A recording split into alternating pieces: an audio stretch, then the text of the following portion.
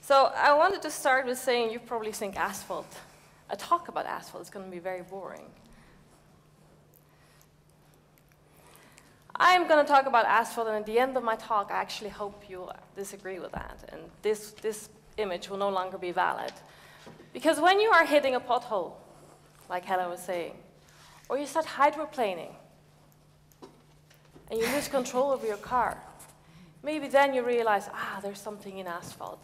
And maybe it's not that boring at all. If we look at the numbers, at this moment, 35,000 people die in Europe every year in traffic-related accidents. 35,000. That's 100 passenger airplane crashing every day, the equivalence. Can you imagine the headlines? Now, part of this has to do with actually the quality of the driver, I must admit that. But a large part of this actually has to do with the quality of the asphalt. Now, how is it possible that we live in 2010 and this is still happening? Well, in fact, if you look what the asphalt has to encounter, we have snow, we have rain, we have sunshine, we have continuous oxidation. There's a lot of problems there. In addition to that, there's millions and millions and millions of cars and trucks going over the asphalt, and it has to be able to carry that. But above all, asphalt itself is a very complex material, and not many people realize this. So let me start from the beginning. Asphalt is a composite material. You start with stones, you mix it with something which we call black stuff. This is in fact the asphalt cement, just like you would have cement in concrete. Now the stones we get from quarries. And the quarries we find in Germany or Norway or Scotland.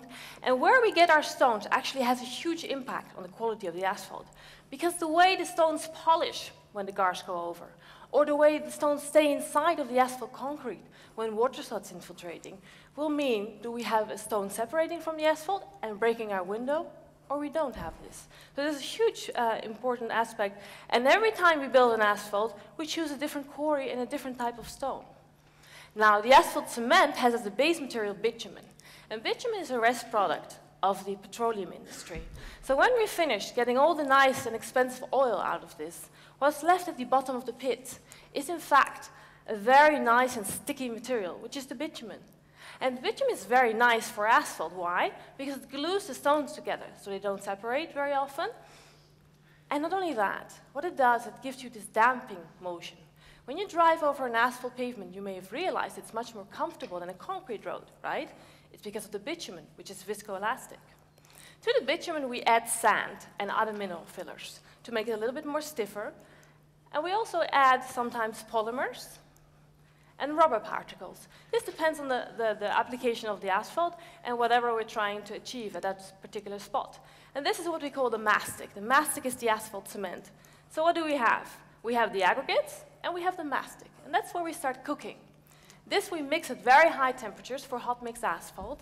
And what we then say is, 1 part mastic, 10 parts stones.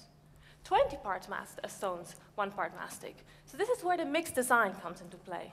And depending on what we're looking for, this is where we start designing the mix. And the last step of the process is something that you're probably most familiar with. It's when you go out on the road and you see these huge bulldozers and these huge rollers, which I'll go over the asphalt and make this nice, very smooth layer for us. And you have a beautiful, fresh asphalt. Now, we change any of these steps. We go find our material anywhere else. We get our bitumen from Venezuela and not from Kuwait. We get our stones from somewhere else. We make a different recipe, and we end up with a completely different asphalt. So what's important for us is to actually understand the asphalt from the inside out. Now, how can we do this? Well, what do we do, in fact, to get insight from the inside of our body? When we want to know what's going on inside of our body, we go to the hospital, right? We get an X-ray scan, so we see how our lungs are doing. We do the same thing for asphalt. We take the asphalt and we take an X-ray scan of it. This allows us to see what's going on inside of the asphalt.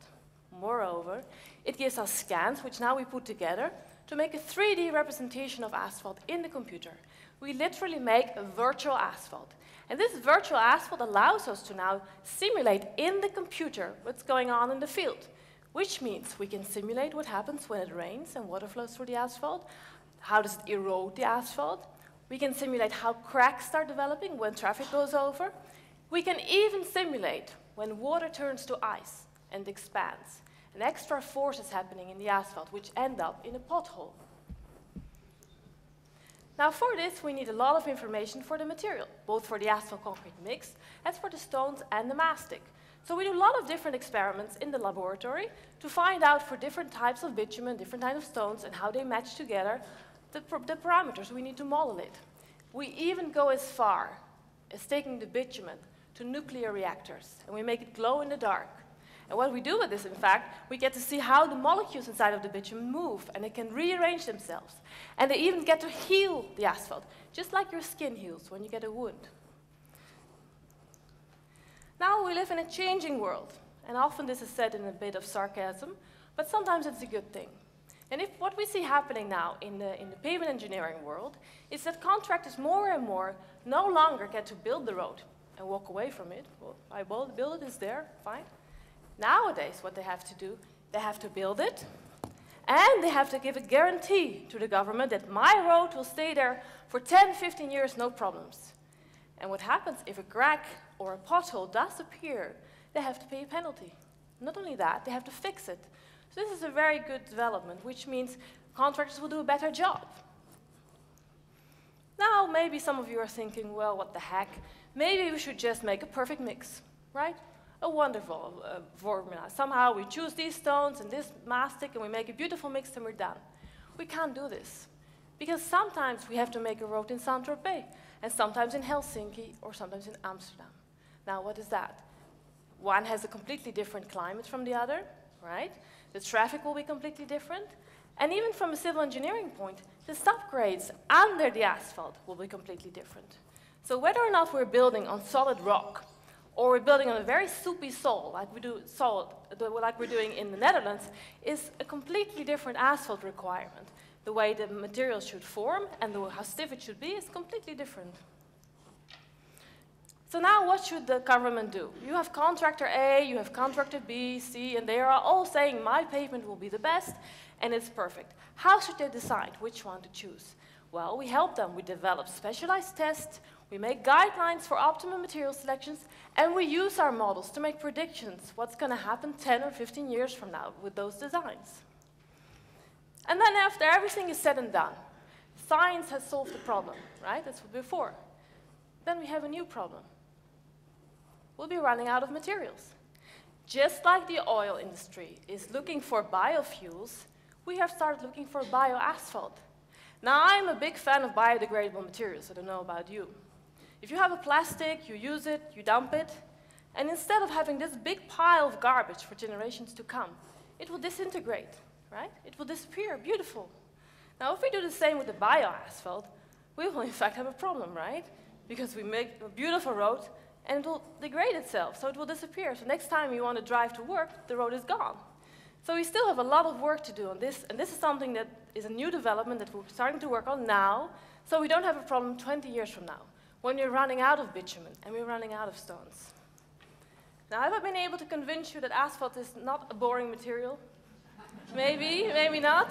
I certainly hope, at the very least, next time you drive on an asphalt pavement, you just spend a second or two looking down and just have a little bit of tenderness in your heart to think, there's people out there that care about the asphalt.